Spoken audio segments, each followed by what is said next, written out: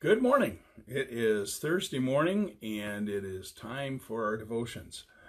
I would invite you to join with me as we pray together our invocation. Almighty God, in whom I find life, health, and strength, and through whose mercy I am clothed and fed, grant unto me a thankful and a faithful heart, in the name and the Spirit of Christ. Amen.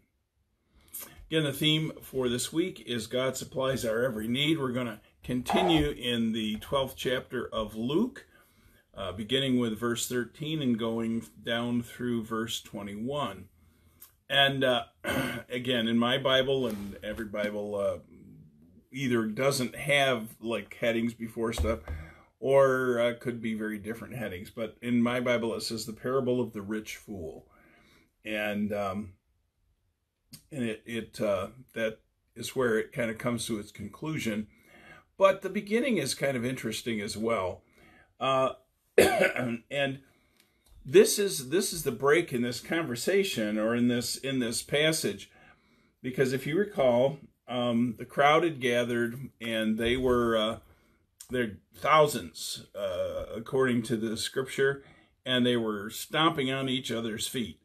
But Jesus, in the midst of all this, kind of turns and gathers his disciples around him, and he gives them some very specific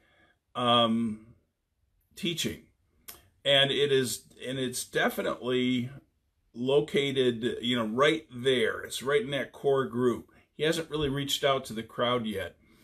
And so, again, there may have been other stuff. Certainly every word that Jesus spoke was not written down. There may have been a sort of a ramp time between when he was speaking specifically to the disciples and then speaking to the crowd. But I think it almost is more appropriate, and I'm not sure that's the word, but I think it's close. It's more appropriate to see this as a continuous flow. He's talking to the disciples, and all of a sudden he gets this interruption, which you'll see as I read. Again, starting with verse 13 of chapter 12 of Luke. Someone in the crowd said to him, you see what I mean? It's like he's talking to the disciples, and then all of a sudden somebody from the crowd goes, "Hey, I got a question." And he says, someone in the crowd said to him, "Teacher, tell my brother to divide the family inheritance with me." And can't you just see that happening? Have you ever been interrupted when you're in a serious conversation with someone, and someone else comes along with something that's well, it wasn't petty. I mean, his concern perhaps wasn't petty, but in comparison to what Jesus was teaching the disciples, this great spiritual truth, this guy's going, I need my share of the inheritance, and my brother won't give it to me. Tell him to do that. We don't know any of the other circumstances. Certainly, this would have been a younger brother speaking to an older brother, because the older brother would have had the responsibility of distributing an inheritance.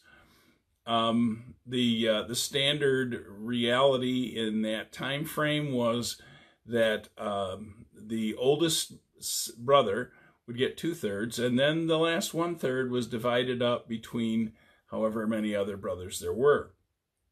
So the older brother had the inheritance, and just was choosing, at least for whatever reason at that point, not to give the younger brother his portion. So, and Jesus responds to that question. He says, "Friend, who set me to be a judge or arbitrator over you?" And that's an interesting question, isn't it? Because of course Jesus is the judge, and it's kind of an interesting tongue-in-cheek comment, I think, by Jesus at this point. This guy says, "Tell my brother to give me my share of the inheritance," and Jesus says, "Well, why do you think I'm a judge?" Kind of a deal. Anyway, he says, "Who set me to be a judge or arbitrator over you?" And he said to them, "Take care." Now, see, he's transitioning from this individual conversation back to the whole crowd. And he says to them, "Take care, be on your guard against all kinds of greed, for one's life does not consist in the abundance of possessions." And so the people who heard this question probably immediately in their minds went, ooh, his brother must be greedy. Some other people might have said, well, give him a chance to get, who knows what the circumstances were. The guy wanted his money. He wanted it now. Jesus was seen as a very good teacher, a rabbi, someone who had spiritual sense, those kind of things, by people who didn't have a clue who he was. So Jesus says, who do you think I am, that I'm going to be the judge or the arbitrator over you? And again, I think there's a lot of tongue-in-cheek in that. But anyway, so people, perceived this, and either way, it was kind of a simple, greedy thing that no matter what their perspective was, greed could be seen in it very clearly. And then Jesus tells them this parable, and the truth of the matter is that they would have had a much harder time seeing the level of Jesus' comments on greed out of this parable than they would have out of the discrepancy between these two brothers. Because at one level, there doesn't appear to be greed. However, Jesus has something else to say about it. So he tells them this parable. The land of a rich man produced abundantly. And he thought to himself, what should I do? For I have no place to store my crops. Then he said, I will do this. I will pull down my barns and build larger ones, and there I will store all my grain and my goods. And here's where the kicker comes in. And I will say to my soul, soul, you have ample goods laid up for many years. Relax, eat, drink, and be merry. But God said to him, you fool. That's not a light comment. Referring to someone as a fool biblically is a very, very harsh judgment. Okay, we fluff it off like it's nothing, but biblically it is something, and we're warned not to call people fools. So anyway, God says to him, "You fool." So God's really saying something here. This very night, your life is being demanded of you. In other words, you're going to die tonight. And all the things you have prepared, whose will they be? So it is with those who store up treasures for themselves, but are not rich toward God. And so, what's the question here? Well, I think, there's a number of things. One is he is satisfying his own soul. There's a level at which our souls absolutely belong to God. And so if we sort of take dominion over them and claim them really as our own, which we have a right to do, we do have free will. We can do that. But the problem is that eventually, because of the nature of sin being in the world, our souls are going to have to stand before God. And at that point, we will discover that we don't have ultimate control. That we have control now, and we make decisions based on that control. But what is behind that decision? Why is it that we choose to make the choices we do? And it is often, as demonstrated here, a matter of self-sufficiency. It's a matter of self-satisfaction. It revolves around self. And you see that same thing in the question that the brother brings. He wants his share of the inheritance. Is his brother being greedy and keeping it all for himself, hoping that, he won't ever have to give it to his brother? Maybe so. But it's self. And so we get down to this point, and this guy has satisfied himself. He has, he's had this. You can see what's going to happen. He sees this huge crop, and more than he had imagined possible, and certainly more than he has a place to store. And isn't it interesting? He doesn't just build another barn. He tears his barns down and completely replaces them. He tears what he's got down and completely replaces them. So it's as if he is having a brand new start. He is rejecting what has been past. He is claiming this place, and now I'll live rich and happy for the rest of my life, and everything will be good and wonderful and glorious and all of that stuff, right? Not so much. He gets it all done. And he gets all of his grain and harvest and cattle and whatever into his barns, and he is self-satisfied. He has done it all himself, and he is satisfied. And he is sitting there saying, well, aren't I just satisfied? And I don't have to worry. I don't have to, I don't have to have anybody else at any level in control of my life, because I've got it made. I did it myself. And then God, says to him, you're a fool. And is he a fool because he built new barns? No, not necessarily. Is he a fool because he planted well and worked the ground well and had a huge harvest? Does that make him a fool? Of course not. That doesn't even make him greedy. Building the barns for storage didn't make him greedy. What is the problem is his self-satisfaction. And so he's perfectly content, and he perceives that he himself has done it. And he is satisfied now for life, in effect. And it's like, well, I'm glad for you right now, but the fact is tonight, your life is going to be demanded of you. And everything that you have done is going to somebody else.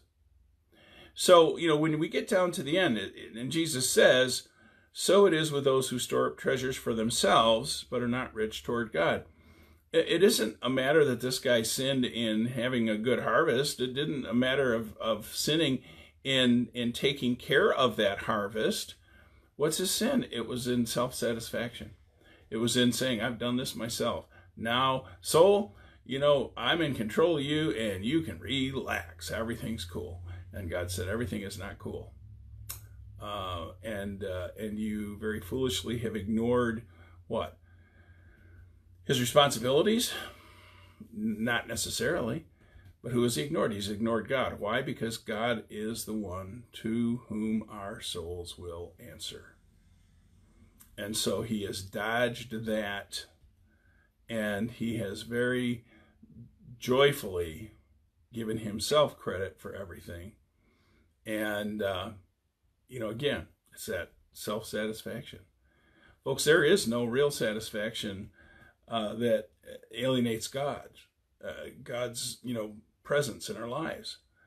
How could he have been rich toward God? Well, committing, one of the things that's interesting here is that Jesus doesn't talk about his tithe. He stores it all, and that's okay. That's a Jamie comment. Okay, that's not a biblical comment, but it strikes me that there was no reference to him, making his. It just sounds like he took it all, stuck it in the in the barns, and was happy. But he has no, throughout this whole thing, does he thank God for a huge harvest? No. Does he thank God that he can, even before the harvest is in, build these new barns, which suggests that he was certainly all right financially, at least at that point. And and the answer to that question is no. He doesn't thank God for anything. He thanks himself. He is very rich toward himself and very miserly toward God. And so there's any number of things in life that can cause that issue to come up in our own lives. It might be money, it might be friends, it might be jealousy, all of those things, that really focus back on us instead of on our relationship with God. Anything that gets in the way of that is truly idolatry. Anything that gets in the way of our relation, whether it's self-idolatry, it's idolatry of somebody else, it's idolatry of money. Idol worship is still alive and very, very, very, very healthy, and perhaps few places in the world that have it at the same level that we do here in the United States. So, here's a commentary about less about financial things, although certainly our finances need to be submitted to God as well. I highly recommend that you do that. Highly recommend tithing. But it's really about our attitude and our relationship with God. And isn't it interesting, if you put it together the way I suggested, that, he's talking to his disciples quietly, and then somebody yells from the crowd, "Hey, Jesus, I need an opinion," and it, again, just totally self-serving. And, what is it in our lives that stands between us and a recognition of who and what God really is in our lives? Well, think about that today in your own life, and see if there's any barns that you've built, any storage that you've put away, anything that is standing between you and the sovereignty of God in your life, where you have become the king in your life, and you have rejected God's leadership in your life. And if you ask God, he'll show you those places where that is occurring, and will help you to understand the need. Bottom line, you're going to have to decide what you're going to do about it. And God will help you with that if you will allow him. But again, it comes out of that ability comes out of a relationship with God rather than a self-satisfied relationship with yourself. So, think about that today, and find where God is calling you as a result of listening to this Facebook post. And, it has nothing to do with me. It has to do with you and God and whatever God is telling you. So, we receive the benediction. You've been in communion with your Lord. Go forth now in strength and assurance that he goes with you. Amen. Just a quick comment. Tomorrow we will be picking up with the same area of Luke. We're going to start with verse 22 of chapter 12, and we'll go down through 34. So if you want to look ahead, hey, go for it. That would be a great idea, and I encourage you to do so. So tomorrow's going to be Luke 12, 22 through 34. Have a great day, and we'll see you tomorrow morning.